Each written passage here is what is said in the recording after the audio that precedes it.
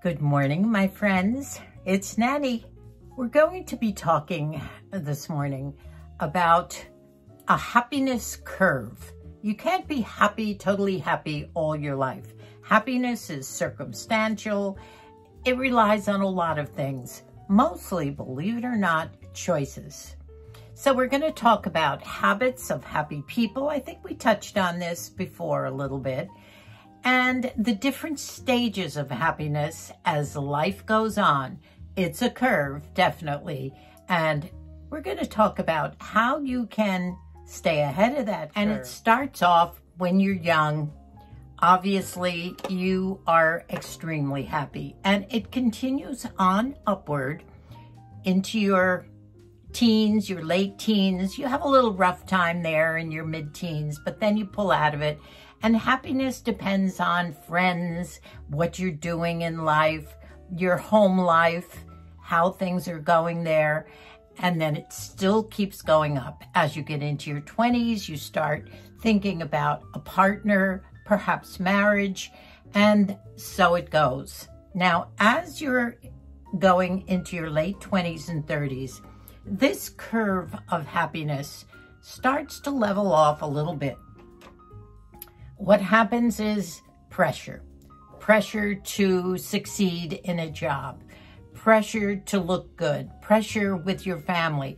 Perhaps you have young children. I look back on those years of raising young children, and I think they were probably my happiest years of all, although I've had many happy years since. But I loved raising a family. Yes, there were a lot of ups and downs and worries, but it was a very happy time with all the children. Teenage years, we worried a little bit. By now, we're in our 40s. And at that point, there is definitely a curve starting to go down. It's called midlife, believe it or not, the 40s. Here's the good news for those of us who have made it over 50. Now, we've gotten through our midlife crises. We've survived the mid-50s by now. Most of the kids are on their own. Yeah, we probably suffered a little of the empty nest. I know I did, but I pulled out of it. And the good news is, for all of you out there in your mature years, is that the happiest years of your life are going to be in your 60s, 70s, and beyond.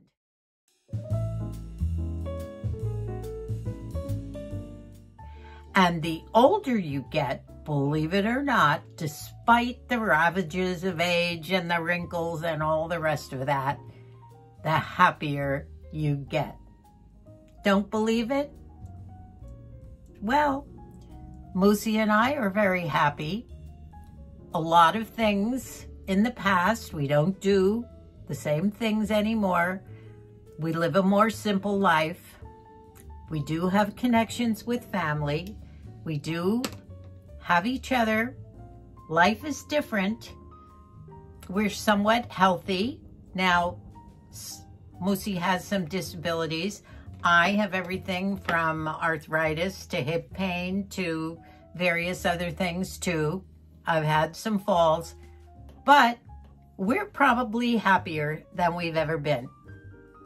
I've been happy all my life though, when I think about it, and I've learned to cope during the little bit of unhappiness that did come and go. Life gets better after 50. So basically what you have to do is find your purpose in life, find a meaningful life. We use these words over and over, but life and happiness is a choice. Take advantage of it and choose to do it. So that's good news, isn't it? So those of you who are still in your 50s, look at what you have to look forward to. Don't give up, because life gets better as you age. A lot of the stress of life comes off your shoulders. Believe it or not, the statistics say that those of us in our mature years are happier than people in their 20s and 30s. The years 65 to 79 are proven to be the happiest years of all. Now, there's a few other statistics, and I like these. 70 is the happiest age of all. They call that truly happy. Now, some of the do's in the happy area, and by do's I mean D-O. Do reach out. Do reach out. Don't sit in a house, feel sorry for yourself, and think that happiness is going to come to you. That won't happen. You really have to create your own happiness. So reach out to people, to family, if that is what you believe, and it's true that probably more than 50% of people's happiness does depend on connections with friends and family. So do reach out. Another thing you should do is forgive.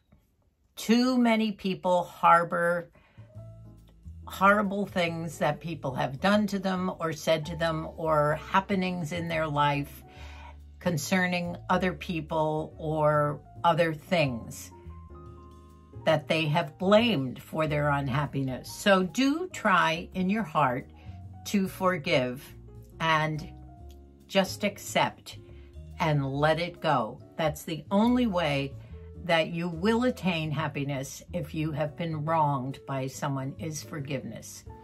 Concentrate on gratitude. Gosh, we talk about this all the time. Acceptance, gratitude, forgiveness. You've got to embrace all those things in order to be happy. You've heard that term, find your bliss. Well, that does contribute to happiness. Your bliss means your passions in life. What do you get excited about? Now, obviously it's family, it's connections, but if you find that you love to read, and that's what makes you happy, then read. If you love to paint, find a talent that you have that you never thought you had before. Maybe it's making other people happy in some ways or other. Volunteering, getting out there. Now here's more of the don'ts of your happiness. As you mature, do not worry about the wrinkles, because although we can look better, we're not really going to get rid of those wrinkles as we age. They're still going to be there. But if you don't concentrate on the wrinkles, then think of something else. Don't concentrate on trying to look younger. Try and think about feeling better and looking better. But forget about those wrinkles. People are going to love you if you're lovable, one way or the other, whether you have wrinkles or not. People say, don't buy things because shopping is not going to make you happy. That's not true. Shopping can make you temporarily happy. It can give you a lift to your day. It doesn't mean buying things. I've always said, whether it's thrifting or shopping, it's more the thrill of the hunt than anything else. So when people say, oh, buying things is not going to make you happy, no, that's not true. Having a day out, whether it's on your own or whether it's with a friend, shopping, thrifting, it's a happiness. It's part of your day. It's fulfilling. Now, there's many other passions that you can have. Find them. The habits of a healthy person. You know, once again, I've said this before, it's not rocket science. It's all about your health. If you're not healthy, you're not happy. Well, let me rephrase that. In order to be totally happy, you have to take care of your health. That means diet, exercise, no smoking, minimal alcohol intake, so many of the physical things of your body have to be in tune, and especially as you age, health is paramount. So that the habits of a healthy person start with taking care of your health and your body in all those areas that we all know so much about it we don't even want to hear anymore. So we're not going to discuss all that. That is a given. Now, happiness also is circumstantial. There are many things that happen to us during our lifetime that will affect your happiness. And you have to learn how to cope with some of these setbacks. Obviously, our lives are not perfect, nor have they been perfect. So coping with these circumstances is definitely a must, and that is mental. Hang in there, take care of your health, make a choice to choose to be happy. Let it all go. Acceptance, forgiveness, gratitude. Get out there, take care of your health, and you will be a happy, mature person. On Wednesday, I had kind of a philosophical visit with my friend Father Dave Heaney about a book he has written. And where we got to is, you know, you were a caveman at one time, and now you've gone to this place. And then you look out and you say, well, what the heck am I here for? You know, I get it. I got him here, but I don't know why. And he came up with something kind of interesting.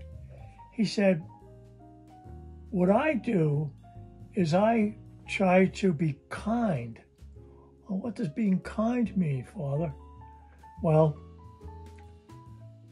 a plumber comes in. He comes into the building. I walk by him. I say, hey, thanks, pal. Or checking out in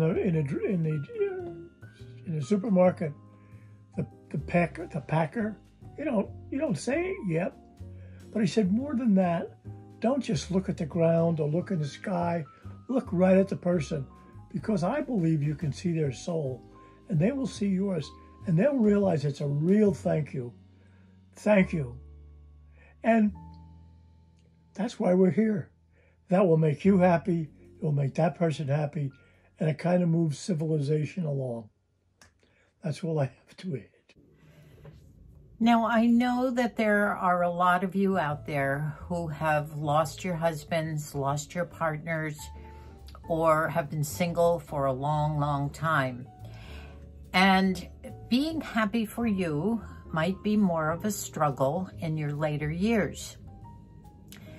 I read an article of a widow who said it's so much easier to seek out a friendship or advice from other women that are also widowed or who are single. And a lot of that is, I think, probably very good advice. This woman says that most women say you have to choose happiness over sadness, filling your life with other people. Look for the good in life. Join support groups. Prayer. Most women say, keep pushing forward and look for the positive. Try and fill the voids with hobbies and friendships, and definitely keep the connections in your life of people that you've had before. I actually came across some really quirky statistics.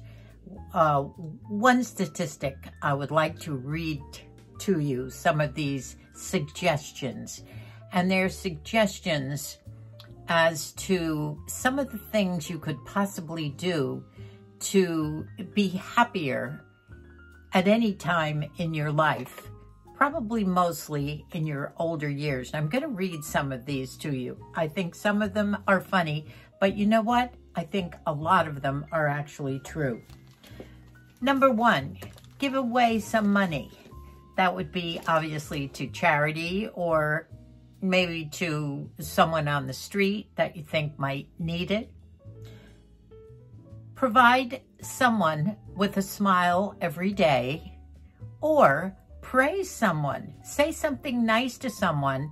Just tell them maybe they look nice, or they love their dress, or love their purse. Just say something nice to someone every single day.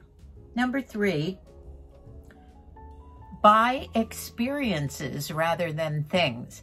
And that would be tickets to a concert, or sign up for some cooking lessons, travel, something other than things that would give you a happy experience, you or a partner or a friend. Sit less, put a spring in your step. Well, that we can figure out. Plan something special for the end of a trip or the end of a night out. Something special to happen at the end. Now you can use your imagination for that one. How about taking a break from a favorite food? For instance, if you love chocolate or you love Brussels sprouts, take a break for a couple of weeks or a month from that favorite food, and when you have it again, you will love it more. That could be said for many things, couldn't it? We kind of do that sometimes with our favorite shows on Netflix. When we're binging, we say, oh, we're binging 2 or 3 of these a night. Let's take a break and then we'll get back to it. Okay, here's one. Cherish the ordinary moments. And that one I love because it could be just holding a child on your lap or giving a friend a hug. Something very simple, but something that would be something cherishable. Now they're suggesting painting. Moose did that a couple of years ago. He never painted in his life, but decided he was going to give a whirl at paint by numbers. And he absolutely loves it and gets a lot of joy out of it. And they call these tricks or just quirky, unusual things. Try some of them, or even just one. I love that one, and I try and do that one about saying something nice to a stranger that you might meet, or can be someone that you know or love. Say something nice to make them happy every day, and it'll make you happy too. Okay, so now we've heard all the statistics about the different ages of happiness and why you're not as happy in your younger years as you are in your older years. And a lot of that has to do with the stress levels disappearing from your shoulders and enjoying the simple life a little better. But I'm going to read some of them that might explain the whys a little bit better. It's all about time perspective. Instead of just panicking as you get older, you realize that you can adjust better to certain situations, and you are learning to control them better because your cognitive ability as you get older is better to deal with your emotions. I guess I can understand that. You're not as hot-headed, you're not as impulsive, and you give yourself a little bit more time to think about things. Your emotional life, you have more control, and they've done studies on this, that as we grow older, we have more control over our emotional life. We social network better. When you're younger, you have friends from your job, you have friends, acquaintances, and you tend to collect friendships. Whereas when you're older, you nurture better friends and family a lot better than you did when you were younger. Life events, life slows down. I guess they compared this with driving on a crowded road is a lot harder than driving on an empty road. As your life gets more simple, it's easier to adjust to certain situations, and you're enjoying life a little bit better. Predictability. Well, because we have gained wisdom and have been through so many situations, we can predict events and how we handle things based on things that have happened to us in the past. We become better at foreseeing certain events in the future, and we're better at dealing with the consequences of our behaviors and planning better for life's experiences and the challenges that come up based on experience. Once again, we can handle a lot of future events and things that might happen. And learning new skills and coping with them. That's something we seem to do better. For instance, if you had a job that you didn't like, you would quit and leave it. If you were in a relationship that wasn't working, you would leave that relationship. Whereas when you're older, you have learned how to give things more time. You've learned that your emotions are more stable and that perhaps better solutions are there for you. So these are just some of the whys. Happiness is not something concrete. It's something that you create and something that you choose. I'm going to tell you one survey that was done in 2017, and I particularly really got a kick out of this one. They actually did a study, and this was done by the British National Health Service. And they got it down to the exact age that women are the happiest. And you know what that age is? 85. What do you think of that, Moose? They based it on self-confidence, emotional stability, and health. Hello, 85. By the way, I do want to thank you all so very much for all your comments and opinions on the question that I asked you in the last video to help me choose my outfit for the 1920s Roaring 20s Gala coming up.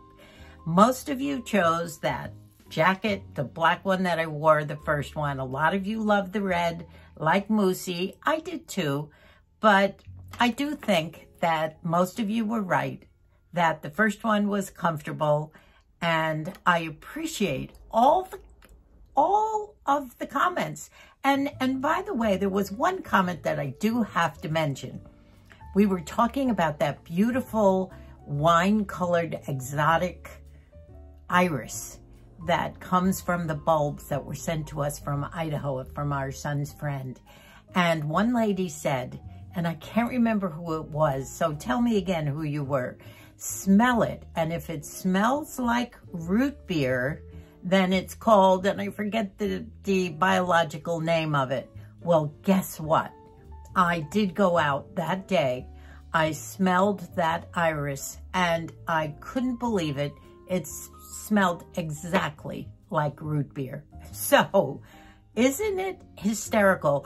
I do remember smelling bark up in Big Bear when we had a home up there. The elderly couple that lived next door taught us that if you smell the bark of different old trees, it has different smells. And some of those big pine trees up in Big Bear smelled like vanilla. So I guess there is something to that. So thank you again for all the comments. I haven't had a chance to respond to everyone yet, but I do appreciate it. Well, that's it. I know we all have our aches and pains. Well, that's not entering into all of this, really. Find the good things in life. And we'll talk again soon. I do have another good video coming up next, and I think the teacher is going to come out in me. I have a book review to do that is not only a book that you can read to your children, those of you in your 40s, 50s, or beyond, but something you can read to your grandchildren. And the lessons in this book are something that you yourself can learn from and take to heart. So stay tuned for the next video. I love you all. Mothers and grandmothers and great-grandmothers, have a very happy Mother's Day. Daughters and granddaughters, so many mothers. And even those of you who are mommies to pets and animals, happy Mother's Day. God bless us all. Bye for now.